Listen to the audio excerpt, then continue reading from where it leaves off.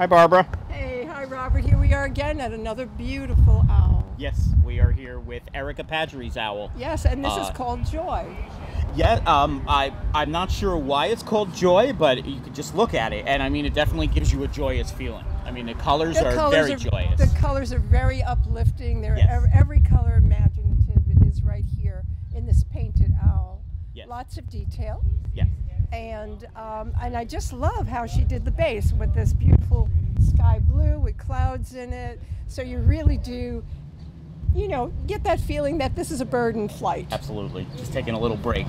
Taking a little break. Yeah. Here in Saugerties at that. Exactly. Now, what is the story behind Rocky?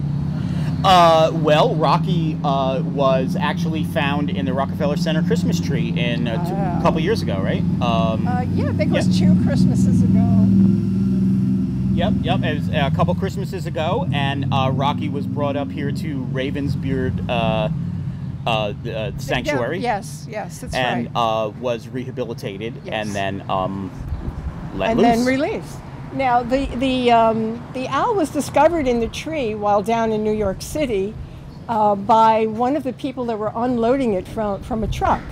And then he called his wife, and the wife got in touch with Ravensbeard here in Saugerties to rehabilitate the owl. The owl was undernourished.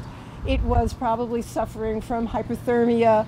And so they met up in New Paltz, and Ellen from Ravensbeard took charge, took the bird back to her sanctuary, nurtured it, and within a very, very short time, the bird had put weight on and recovered and was able to be released back into the wild. And became quite a celebrity. Quite a celebrity. There are books about Rocky. There's been talk about doing a film about Rocky. So, and here in Saugerties, we chose Rocky for this year's public art display. And there's about 35 owls in town, all individual by different artists. You can find a walking map over at the Saugerties Chamber of Commerce Visitor Center, which is right on Partition Street. You can also stop by Emerge Gallery. I've got a couple copies there. And then have a walk around town. You can do a little bit of a self-guided tour. Go check out each owl. All of the owls are available to purchase.